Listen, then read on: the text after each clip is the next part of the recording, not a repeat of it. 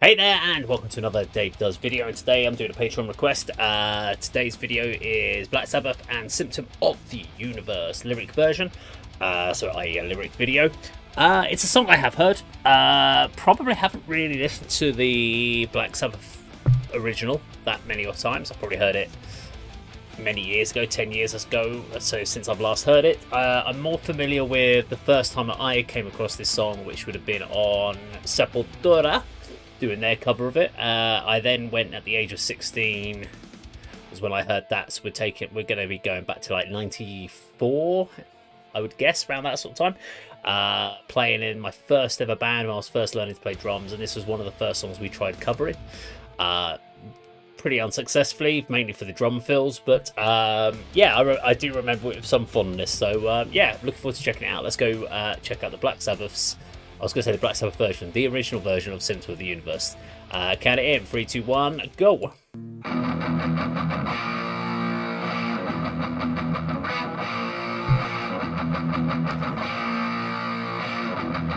It's one of the first kind of core ones of like down form jogging. Was this off of Masters of Reality album, I think? Maybe I'm wrong, but it just makes me think it was Masters of Reality.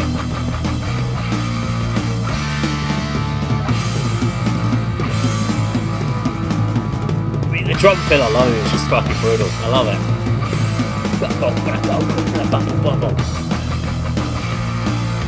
Been trying to transcribe that drum fill is insane. I just fucking went for it, just hit as many drums as I can remember. Take me through the centuries to supersonic years.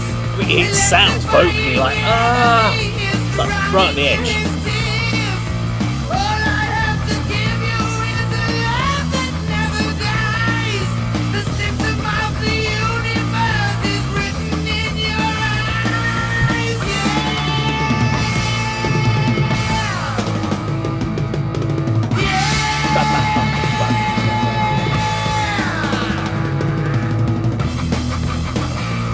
I mean, this is like the core track for bands like Metallica, that early scene of like chugging. Downward clicking.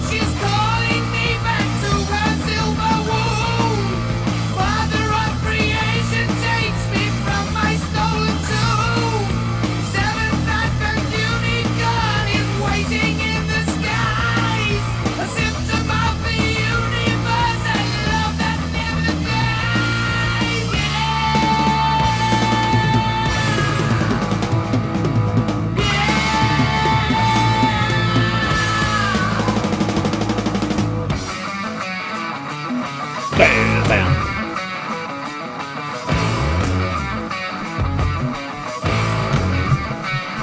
It's a great transition.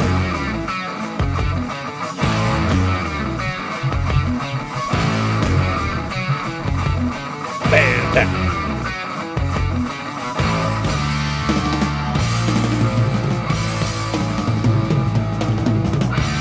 Oh, okay, so what's Sabotage?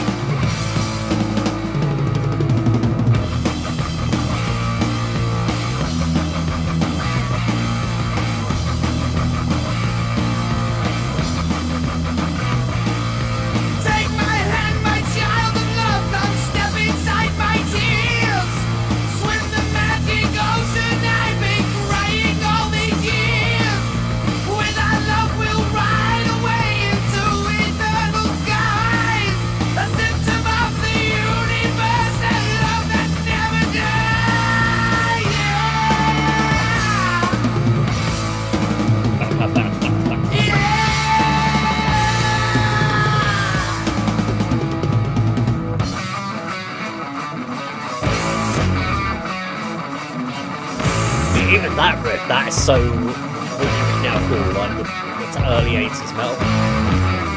Bam, bam.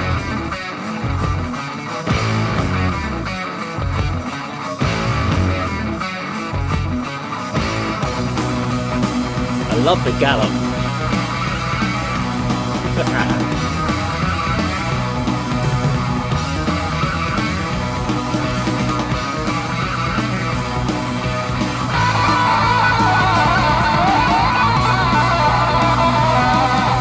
So much reverb.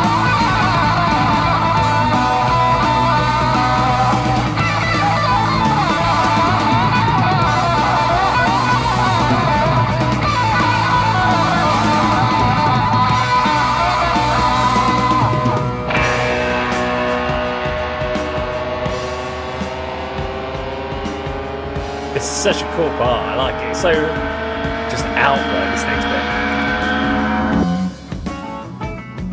It's just like, where did this come from? I've read it's about a jam, I guess, but Woman, child of love's creation, come and step inside my dreams. In your eyes I see no sadness. You are all that loving means. Take my hand and we'll go riding through the sunshine from above. We'll find happiness together in the summer skies of love.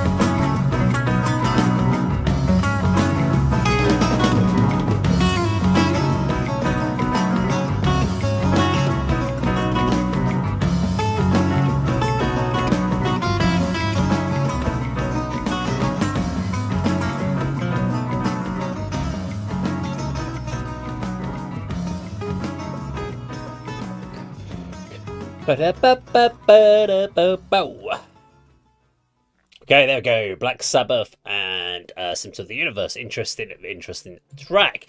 Now, I said it Masters Reality because it was the one that stuck into my head for some reason, but it was a Sabotage, which is the other album I did also mention. I do actually have Sabotage. I have Paranoid album, Sabbath, Bloody Sabbath, and 13 of the only albums I actually own of Black Sabbath. So I've kind of missed a whole chunk of them. But it was a style of music I wasn't a huge fan of in my early record collecting days. It's also a band, I mean, we've talked about this on the ADK channel, Kirk and Andy and myself, about sometimes when you have a band that's got a huge back catalogue, it feels a little overwhelming to go back and just suddenly start going through it all again. We used this in reference to Nightwish. We were talking about, so Kirk was like, he never really gave Nightwish a chance because of the fact they've got all these albums, and where do you start with different lineups, with the different singers, which one should you start on? Should you start at the beginning? Should you work your way through? Should you go from when they became sort of even more bigger and popular? Went a little bit more with Floor's vocal style. Do you do the Annette era first? Do you do the Target era? So that was one of the things we talked about, and this is exactly the same sort of thing when you talk about Sabbath. Personally, go back to I think if you start off anywhere near like the Sabbath, Bloody Sabbath, Paranoid era, you couldn't go far wrong. Symptoms of the Universe is one of those sort of tracks that, if you were to ask a non-metalhead about this song, they wouldn't know it was a Black Sabbath. It wouldn't be one of the ones they would reference. They'd reference Iron Man and, of course, Paranoid are the two that kind of get thrown up all the time. And maybe War Pigs as well. But personally, this is my favourite one of theirs. I always thought that structure at the end was very odd. But now thinking about it, the fact that this is like the forebearer of the thrash metal scene... if you listen to something like Metallica's Master of Puppets, it has that kind of chilled midsection and then goes back into the chugging riff. And this is kind of a forebearer of that. It's the fact you've got the chug, you've got a breakdown section, you've got a clean guitar section. And that became a very popular sort of structuralization for the 80s thrash metal scene. So it makes a lot of sense, mixing that in with the Motorhead style of aggression. You can kind of see where thrash metal got its big influences from. So yeah, thoroughly enjoyable. As far as the lyrical content, there's messages or mentions of it about it's the lyrics about the creations of the universe and the different mythical creatures. And to be honest, looking at the lyrics, it's all over the place. It's if they weren't on drugs writing this, I have no idea how they came up with some of this about unicorns and seven-headed and or whatever else they were going on about. It was just a little bit out there. And then the bit about at the end when it goes chilled, and they're like, when the sunshine will go walking and riding, and you're like, this feels like a completely different vibe lyrically, like it was written in a completely by a different section much later on, rather than the first part. So it was almost like they came together from two separate songs and kind of pushed them together, but it worked really well. And was furry and enjoyable to check out. So yeah, we go.